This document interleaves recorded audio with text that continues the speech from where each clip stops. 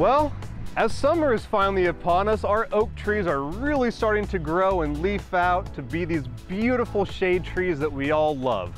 Unfortunately, there are a few diseases that we've been seeing show up on our oak trees. And so some of the early season diseases that we've been seeing are anthracnose and oak leaf blister.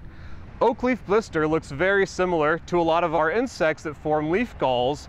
However, if you flip that leaf over and look on the bottom of it, you'll actually notice that it's hollow on the underside. This oak leaf blister is actually caused by a fungal pathogen, Taphrina.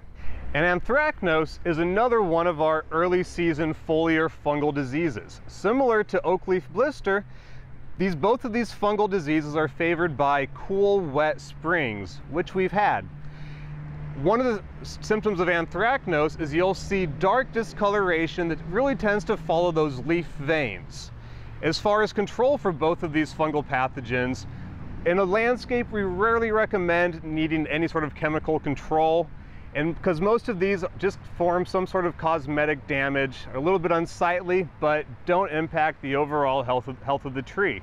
So if you would really like, you can go ahead and do some pruning to get rid of those affected branches, but the big thing would be making sure that you're raking up a lot of the leaves in the fall that are affected and taking care of that sanitation that we always talk so much about. The more leaves you remove, the less inoculum there will be next spring, and so even if we have another cool, wet spring, hopefully we won't be seeing some of these same fungal diseases show up. And as we're watching our oaks leaf out as the season goes on, maybe we're noticing that there are some branches that are pretty bare. Some of our oaks can get a few different vascular wilts. Verticillium wilt is one of them. The other wilt diseases that oaks can get are oak wilt, and then one that can often be confused for that is bur oak blight.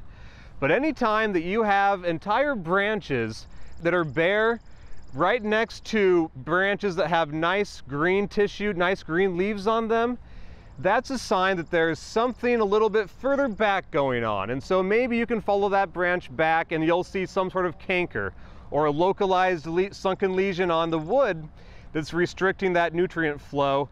If you're not seeing a canker, then we really need to be worried about some of these vascular wilts. Management of some of these wilt diseases can be very difficult, especially when we're looking at a tree as large as one of our oaks. Maybe we're not able to go back and trace that branch back and see if there is a canker there. So you maybe just want to start monitoring that before it falls on its own. If you start noticing an entire side of the tree that doesn't leaf out in the spring or loses its leaves really much earlier in the fall, again, this is another sign that we may be dealing with one of our vascular wilt diseases. And unfortunately, the best control for those is often pruning at ground level. So if you are seeing a tree similar to this one, where we are seeing a lot of dead branches on one side, now's when you'll want to start thinking about maybe putting some sort of replacement tree nearby and waiting for this one to decline, but you have that replacement tree ready to go, and so in 5-10 years, you won't lose that shade that you love.